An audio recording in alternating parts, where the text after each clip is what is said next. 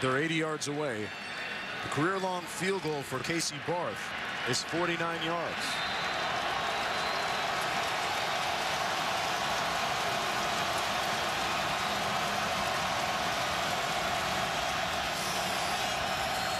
First and 10. Yates downfield. Open is right. We got a penalty. And a flag. That's going to be a launch on the reception. Yeah. Big catch by Harrelson. Great catch, and then Jansen Jackson came in, and the officials ruled he led with his helmet. He launched himself at him. No question. Wow. Unnecessary roughness. That's going to tag a bunch more yardage on. There's the launch. And Mark, the first point is how Todd Harrelson came that open right there. From the end of the catch. First down. First and 10. I wonder if Dwight Jones gets another opportunity, Mark. Quick slant. There it is. Dwight Jones. And that might be a late hit. No flag. Now you have to get up there and just spike that football if you're Carolina. And Yates stops the clock after the 12-yard gain. That's LaMarcus Thomas coming in late, number 42. Let's take a look at this again at the end of this play. That's a penalty. That looked like a penalty for sure. Here we go, second and 10, 16 seconds to go. Carolina without timeouts. Now they got to get up there and spike that football. And drawn down to the 17. They got to get up there and spike it. 5 seconds to go. What are they doing? Spike it! They're going to lose it. They won't. I think there's 1 second left. I think there's a second left. Is there a flag? Yeah, there's a flag. But I think there was a second left when he spiked that football. Carolina had about 13 or 14 people on the field. We've got to sort this out. Here's the call. The game is over. Oh, It's done. of all the clock management, mismanagement situations we've seen all season, that may have been the worst. Carolina with the opportunity to get up there and spike the football looked like they tried to get the field when that football ultimately was spiked. They're going to review this. Wow. I thought there was a second left when he spiked that ball. And Casey Barth still warming up. And I'll tell you something, Butch Davis in Carolina, if there's a second left, will have survived.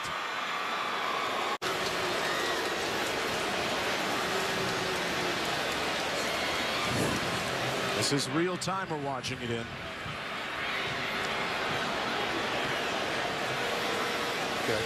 The officials are looking at exactly what we're looking at,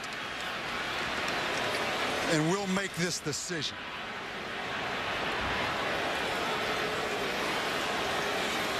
Now this is going to be the run to Drone. And right now the decision is, if you're Carolina, get up there and spike the ball. But you see the field goal team trying to get on the field. But did he spike it with 1 second left? Just watch the snap. He spiked it with 1 second left. They're going to get a penalty, Mark, but there's going to be a second left. They'll get a chance. Casey Barth For Casey Barth will have an opportunity. The offensive team had more than 11 players on the field. It's a 5-yard penalty. However, the ball was snapped and it hit the ground with 1 second remaining. That is a great job by that Big Ten crew. And anybody that questions instant replay and its significance in college football. So here we go. Casey Barth from 37 yards away. Casey Barth lining up. Will Tennessee ice him? They've got 2 timeouts remaining. I think they should let him kick it because there's some chaos right now. Don't you? Yeah. Don't ice him and let it calm down.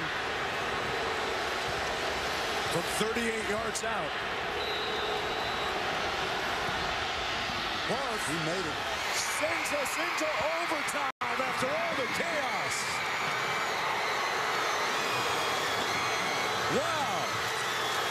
Butch Davis and Carolina survive a clock management meltdown.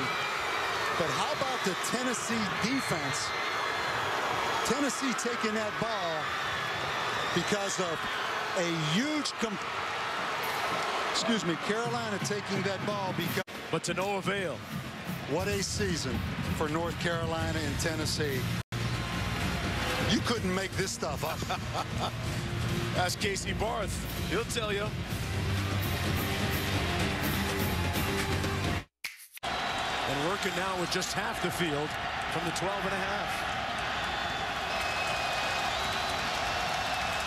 First down in overtime.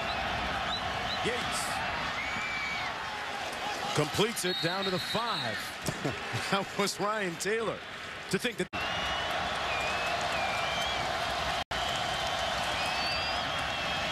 Drone trying to get to the edge. It's a foot race. Brought down. Got another face mask. Sean Drone was brought down by the face mask, and that's going to be a penalty and a first down. Yeah, Prentice Wagner. Personal foul, face mask on the defense. Boy, Tennessee is imploding right now. And the big offensive fullback in there at about 300 pounds. Tied out to Drone. And he gets in for the score. Oh no, they're going to mark it at the 1. Looked like he ended up all the way in the end zone, but his knee may have touched. Yates keeps it himself. No signal yet. Touchdown now.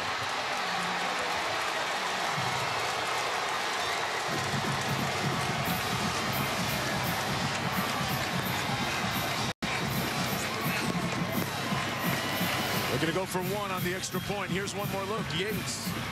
He didn't make it by much on that first effort. Well, it's the little bit of the bush push by Tydrick Powell. The defensive tackle in there at fullback pushed him into the end zone. Can't take these extra points for granted. We've seen it.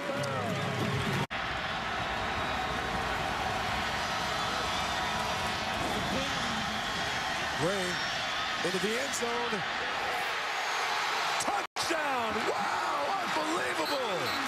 Luke Stocker.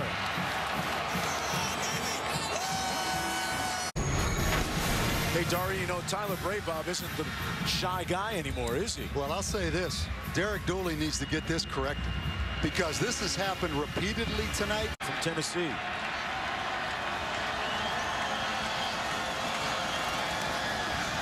Play action. And picked off. Sturdivant. And North Carolina now can win it on a field goal.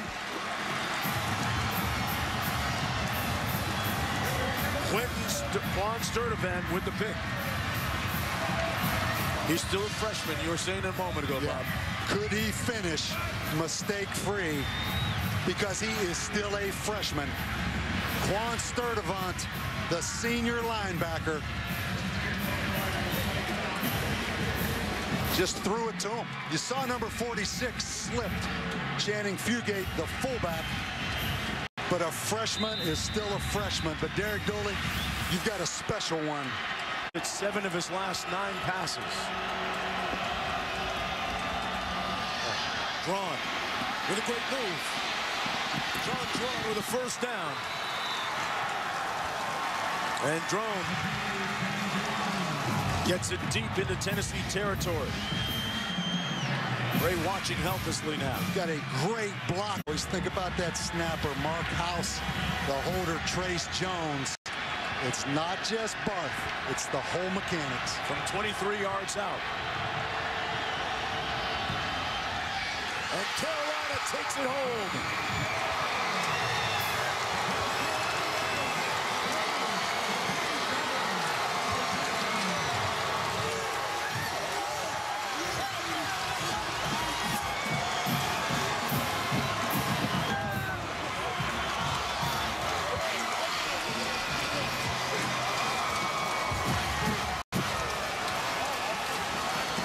Butch Davis's North Carolina Tar Heels notched their 8th win of the year in a tumultuous, turbulent season, and the freshman quarterback Tyler Bray feeling agony and despair on the other end of the spectrum.